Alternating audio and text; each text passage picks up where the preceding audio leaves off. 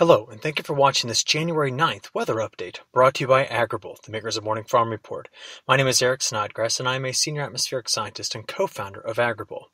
Well, this week I have to start off with this map, made by a colleague of mine, Ryan Maui. It shows the surface air temperatures across the United States last weekend, and man was it cold.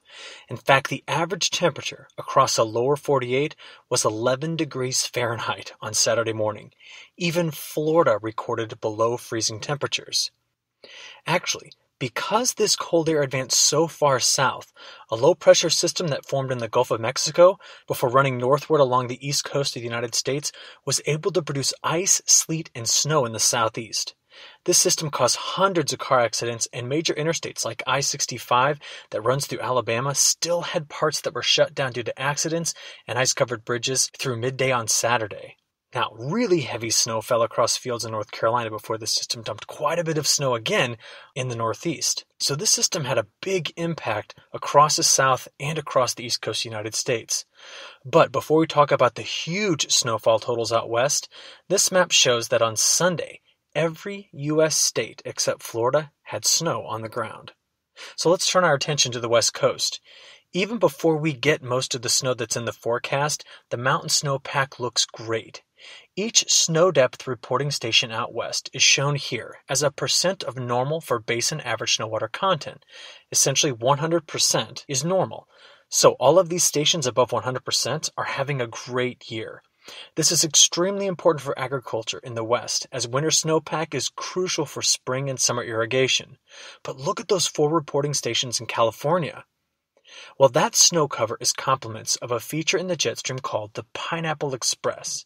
Essentially, the jet stream flows from the tropics near Hawaii straight into the west coast of the United States. The result is a constant stream of moisture moving at times well over 150 miles per hour in the jet stream. When that air is lifted over the mountains, several feet of snow can fall. Meteorologists watch the position of the jet stream across the Pacific all winter, and when it flows like this, a lot of snow will build up along the coastal ranges as well as the Rockies.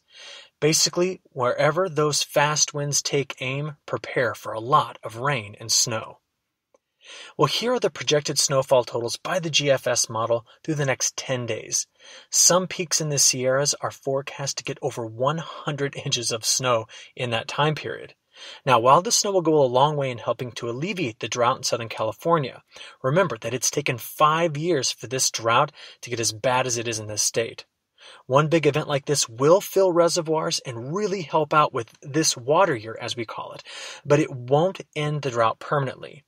But since California is the nation's leading producer in over 40 fruits and vegetables, this will have a significant impact on U.S. agriculture in the coming growing season.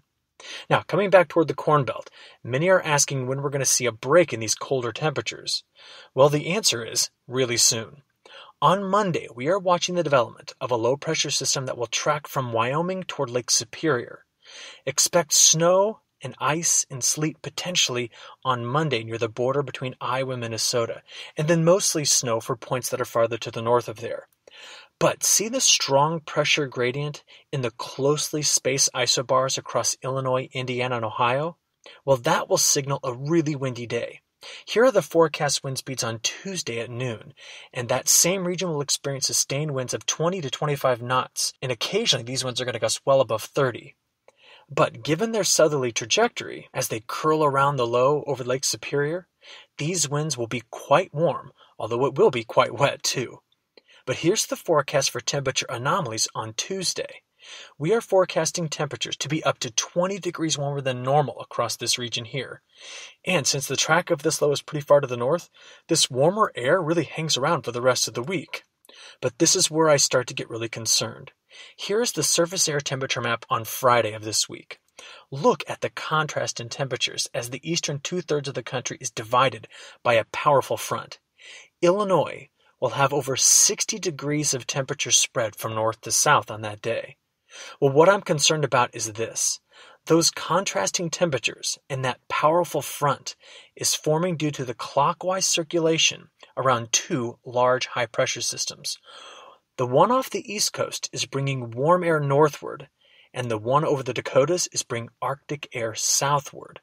Where they meet, the warm, moist air is lifted over the front to produce the precipitation. Now, what I am concerned about is how a shallow layer of below freezing air will slide underneath this warm air, setting up the perfect situation for an ice storm. We must watch this closely all week, as this could produce very hazardous weather conditions for this weekend across this region. Well, finally, let's turn our attention to South America. The trouble areas this year have been Argentina, which has been wet in October, then really dry for about 45 days leading into mid-December, which was during their planting season, and then it got wet again toward the end of the year and the start of 2017. And as you can see here, the GFS has this region getting quite a bit more rain over the next 10 days. Now, Brazil's growing regions have been doing really well this year, except for those in the northeastern growing areas right in through here, which have been struggling with some drier conditions. But overall, the South American crop really hasn't had too much temperature stress so far, and only a few regions have been stressed for moisture, so things are looking pretty good at this point in time. Well, as always, we at Agrible will bring you the latest and best weather forecast information through our morning farm report so that you can efficiently plan your operations. We thank you for your attention, and we hope you look forward to our next weather video update. Thank you.